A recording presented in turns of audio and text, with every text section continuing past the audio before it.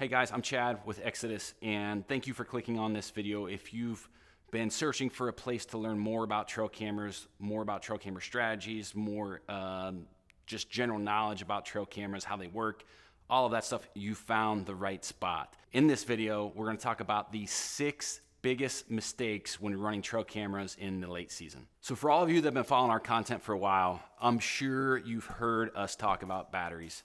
For the last 6 years, putting out educational information on power sources has been a big priority because it's so important. There's a lot of misconceptions or I guess ignorance on the topic. And when you're running trail cameras in the late season, specifically with cold weather, your power source becomes your #1 priority if you want those cameras to operate correctly. So throughout the year, if you have been running alkaline batteries, this is the time of year you want to change over to lithiums, whether that's a internal AA lithium cell, or if you're using some type of external power product like our SP18, where you have lithium batteries built in to a solar panel to use as an external power source. And with that setup, you can certainly get a year runtime out of that, even on a cell camera. So we've gotten we've been selling that product for a few years now, and there's a numerous number of those out in the market, and a lot of guys are getting more than a season out of them. But going back to alkalines versus lithiums, alkalines are using a water-based electrode, and when you get down below sub 30 degrees, obviously water freezes at 32 degrees. When you get in these cold temperatures, the resistance inside those alkaline batteries they're going to start changing and become affected by that cold weather. So you're going to get inconsistent voltage output, and then there's also potential there for that battery to freeze and leak, causing damage to your cameras.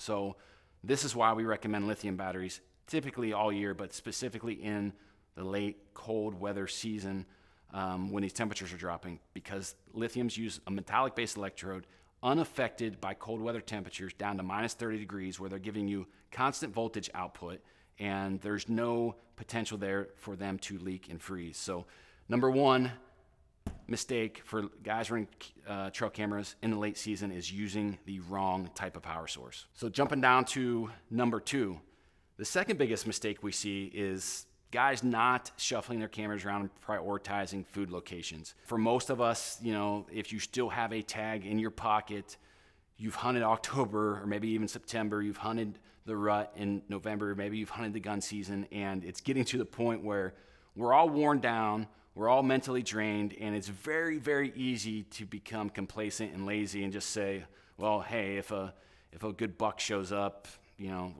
I'll make a move on him. But in the late season, there's always guys talking about hunting mature deer in the cold weather when you have available food sources. And a lot of guys prefer to hunt deer or mature deer in the late season because they're a little more patternable, and you can kind of watch these weather fronts and make more educated or predicted decisions based on the weather and previous data points. But the second biggest mistake we see people make is not getting to this point in the season, still have a tag in your pocket, and not shuffling those cameras around to those food locations. They're stuck, you may have cameras stuck in rut locations, maybe it's a travel corridor or a pinch point, maybe you're on doe bedding still, maybe you're on scrapes, whatever that case may be. Don't get complacent in the late season. Time is critical. There's only a few weeks left here in Ohio for our season. It's probably that way across the Midwest. If you still have your tag in your pocket, there's still time to be strategic with your camera locations, get these things shuffled around to these food sources to allow you to it does a couple things. It allows you to gather inventory on your survivor bucks. And if you still have a tag in your pocket, it's going to allow you to get, I guess, more information on where and when you can go ahead and plan to make a move on that specific deer and maybe get them killed. So moving on to our next mistake, checking your trail cameras too often. And there's a couple different ways to look at this. You can look at it from a perspective where you still have a tag in your pocket and still trying to hunt and capitalize on any late season hunting.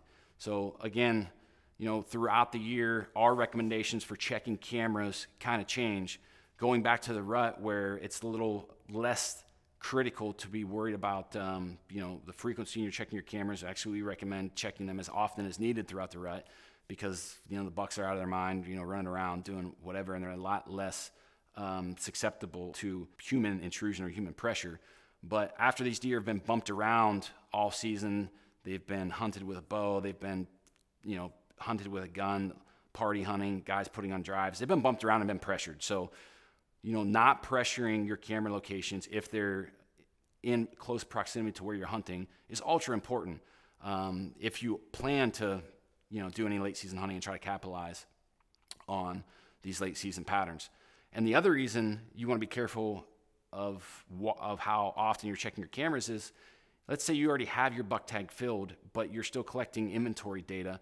It's ultra important not to check those cameras too often, especially on these food sources, because if you want to be able to go in and shed hunt and have a good shed hunting season, you don't want to be adding pressure to your property and bumping those deer over to your neighbors or over to a secondary or other food source where you may not have the ability to actually pick up those sheds when they fall off. So number 3, the third biggest mistake we see people make is checking their cameras too often. The next talking point we want to get to is pulling your cameras too early.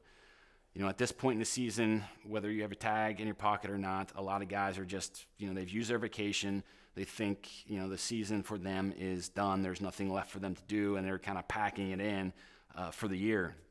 And this time of year is really what's going to set you up for the following years as far as data collection and data points on these survivor bucks. We've talked about in the past with 2- and 3-year-old bucks, a lot of guys will get so fixated on their target deer, target animals, if they're hunting mature deer, 4-, 5-, 6-year-old deer, that a lot of times the 2- and 3-year-old photos and videos that you're getting from your trail cameras are kind of getting forgotten about, or they're less prioritized. But the 2- and 3-year-old the data points you're getting on 2- and 3-year-old deer are going to set you up for the next season. Those 3-year-olds are going to be 4-year-olds. The 2-year-olds, in 2 years, they'll be 4. And the more data you can collect on these younger bucks, the more information you're going to have in 2021, 2022, 2023 to hunt these deer on their terms as they become mature, as they kind of fill the parameters of your target. So the fourth biggest mistake we see people make is checking or pulling their cameras too early. So the fifth mistake we see people make is not categorizing or not saving the information from late season card pulls. This is the time of year, again, where you're trying to inventory not only your survivor bucks, but maybe you want to inventory your entire deer herd.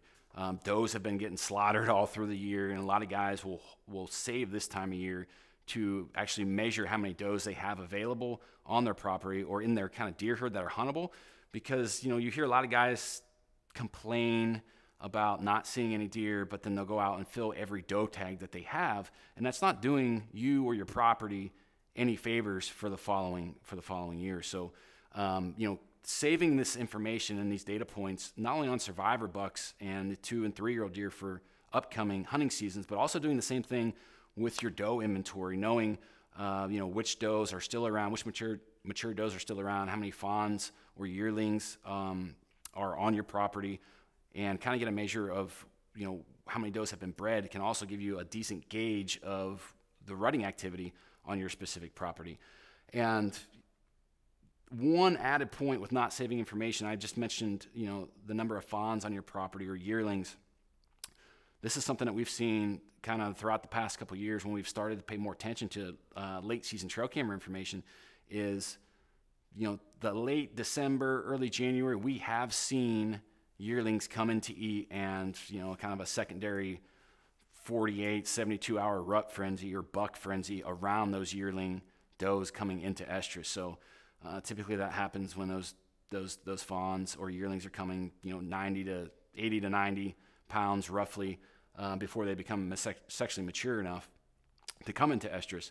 And we've seen that this time of the year, beginning of January or late season, is the time when that happens. So be sure that you're paying attention to that data when you're also collecting and storing everything for the following season. And the last thing, the sixth biggest mistake that we see people make, and this happens often, it's more seen on Facebook or when customers call in. It's not necessarily something that is floating around on YouTube, but there's a lot of guys that are not storing their cameras properly, and we have a lot of information on trail camera maintenance and proper storage techniques that you can follow to kind of extend the longevity of your cameras, whether you're running our brand Exodus cameras or if it's Browning or Reconyx or whoever. There's some specific things there you need to really look for. And If you are one of those guys that have pulled your cameras out and you kind of brought them back and you're kind of going over them, the couple things before you store them, you want to make sure, take the time now that your cameras are up to date with firmware, and just take a couple minutes on each camera, kind of look them over, clean the dust and dirt off of them, pull the batteries out of your cameras. You never want to store your batteries in your cameras for the off season. So you're pulling those batteries out of your camera, checking your battery trays, pulling your SD cards out, and then you're getting some type of box. Maybe it's a Rubbermaid container or some type of tote. You're putting those cameras in that tote, and then we recommend just throwing a couple silica packs into that container. And if there's any condensation or moisture kind of left in those cameras, those silica packs will absorb that moisture and help extend the longevity of your cameras. So those are the 6 biggest mistakes that we see people make when they're running trail cameras in the late season. We hope these 6 talking points provided some value to you, and maybe you learned a thing or two. If they have provided value and you're new to our channel, be sure to hit that subscribe button and leave us some feedback in that comment section below. We appreciate everybody watching.